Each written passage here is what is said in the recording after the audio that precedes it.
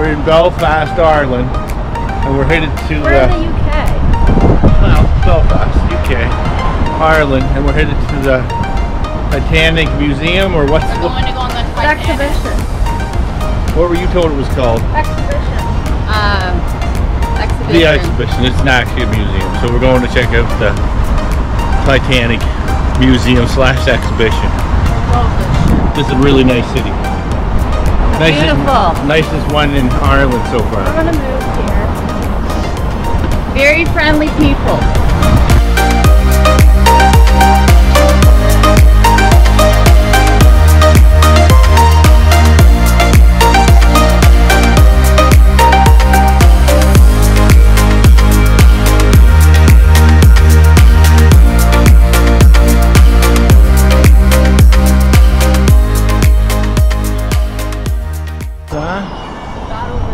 That's the museum. The Titanic? Yeah. Cool. What is it? What is it? The shipyard that's supposed to reenact the sound of the shipyard. I'm excited. Look, I see it.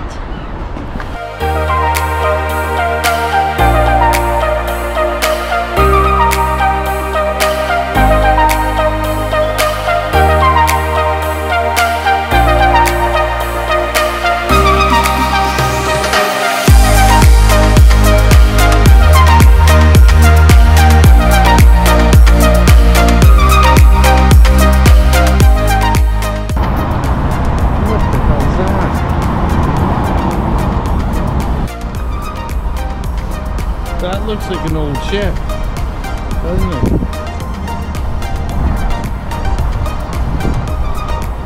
That's ancient.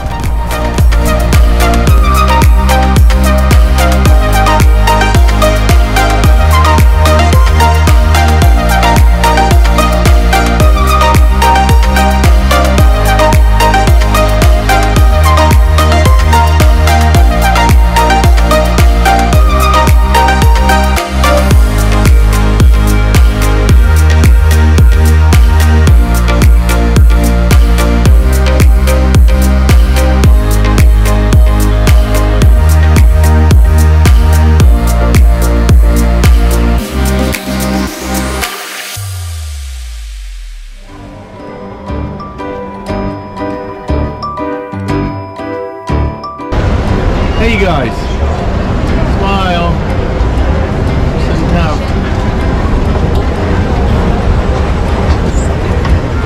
Look you guys, they were right, it's an exhibition.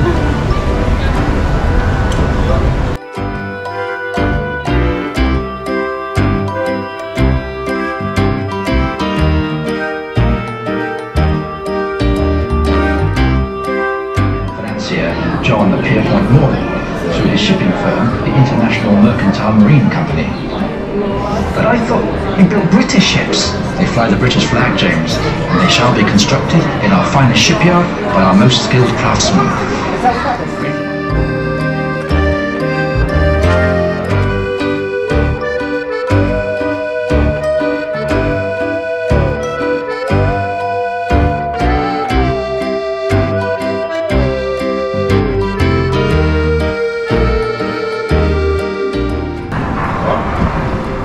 Another one? Get another one?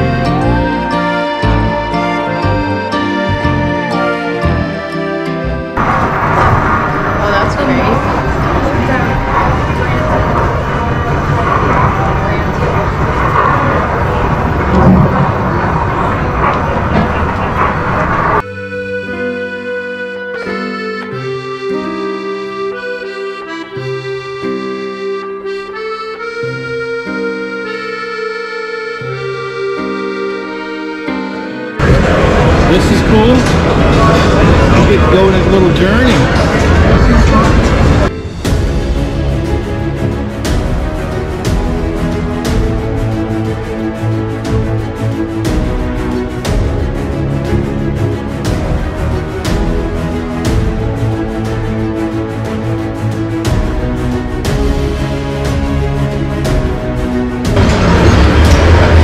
I came in here the day after my 14th birthday, Harland and Wolff.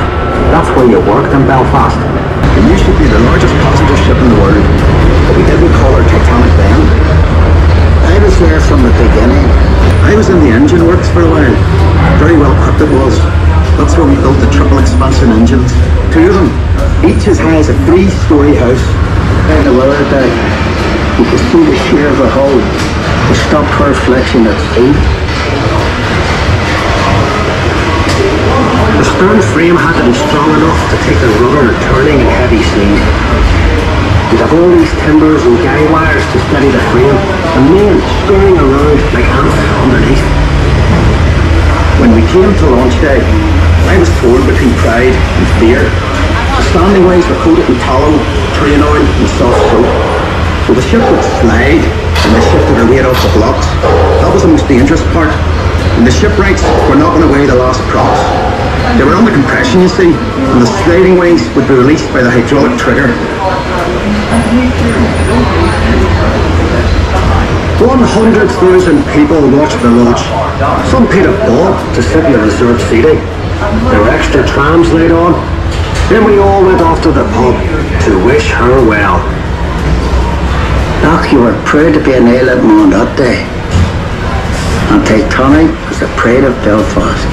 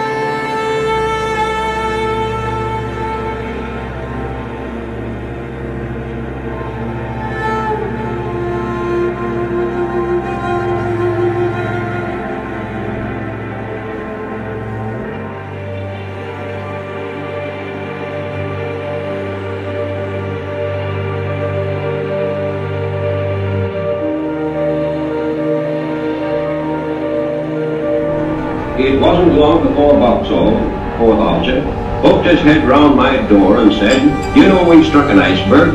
"I know you struck something," I told him, not thinking it anything serious and feeling none too pleased. Then he said, "The water's up web deck in the mail room."